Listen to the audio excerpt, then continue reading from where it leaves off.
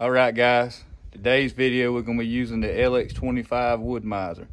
It's the entry-level sawmill that we bought here for Lighted Path Ranch, and it's working out great for us. A lot of bang for the buck, especially at pre-inflation prices. But we've been milling a lot of 5/4 board for boarding, batting, siding, and such like that. We're going to mill some more today to build some stalls for some staples for our sheep. We're also gonna mill some old tree that's been down for 11 plus years, red oak. That was you already see it stacked up over there, but don't pay that no mind. We're gonna mill some of that today as well. Let's go.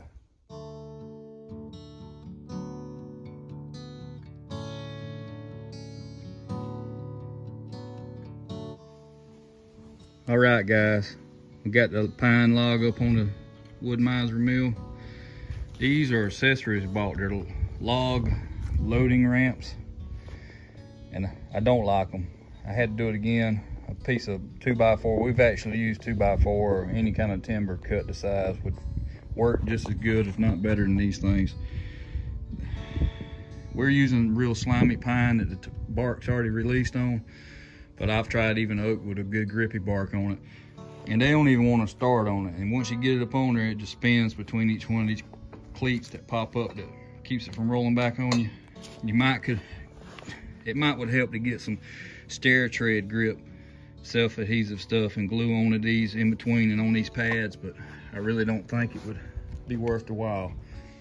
We're going to eventually put a removable post over there with a winch, a strap winch, and have the strap wrapped around the log and just winch it up that way. Use the forks that we haven't built for the tractor for the smaller logs and set them on there, but until then, we use these here dogs, which are heavier than a 2x4 would be to move around, so wouldn't do that again. The idea is nice, but it doesn't work. Not for us anyway. So these log stops are on. I got it in place. They're lower than what some people would put them.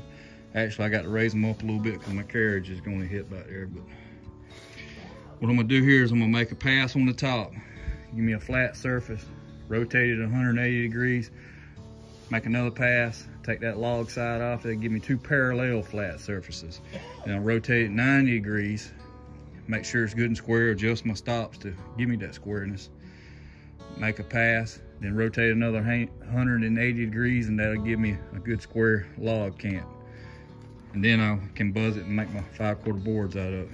Another thing I do is for every gallon of water I put in my lubricant reservoir, I add a half a cup of pine sol. I think it helps. The science behind it in my head is it helps the water coheres to the blade to help cool it and lubricate it, but it also, the soapiness of it keeps the pine tar, the sap from the log, from building up on the blade and getting gummy. And that I know works. My blades never gum up. They'll dull before they ever gum up. And honestly, I put it, if I cut oak, I put it in there too, just because I don't think it can hurt. All right, I'll put you on the tripod and get this thing going.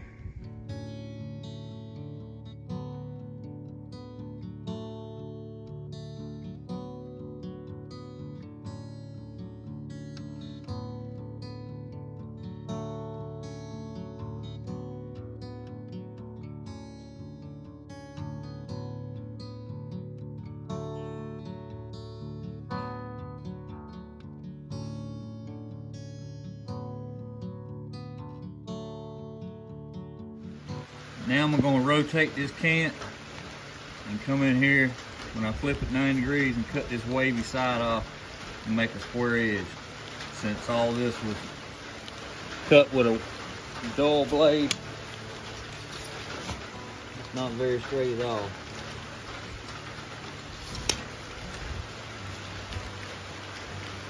First, I think I'll take one more pass off of this wide side and get it to the width that I want it.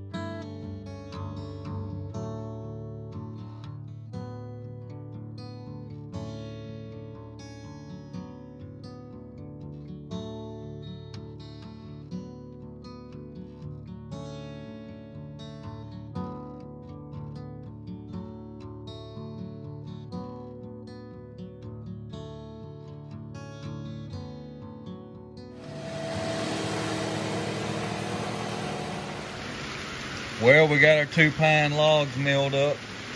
It's actually some nice looking pine wood there, good grain in it. Our LX25 did a great job, especially with a good blade on it. Even got these here wider boards, just kind of boards with a wane on it, and you know, just cracks, whatever, thickness is not right.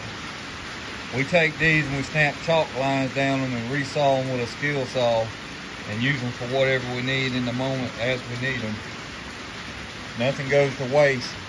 Even some strips are made into stickers, some are made into kindling to start fires in the wood heater. Got some more 8-foots over here. We got all red oak. I inserted a picture of one of them with some water on it. Nice slabs down in the bottom down there. It came out of that old log.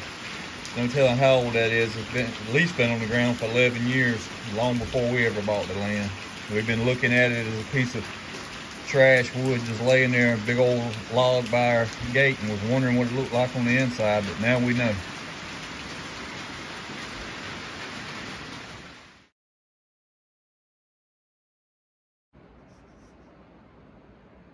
Well guys, apparently we're in the middle of a monsoon right now at Lighted Path Ranch.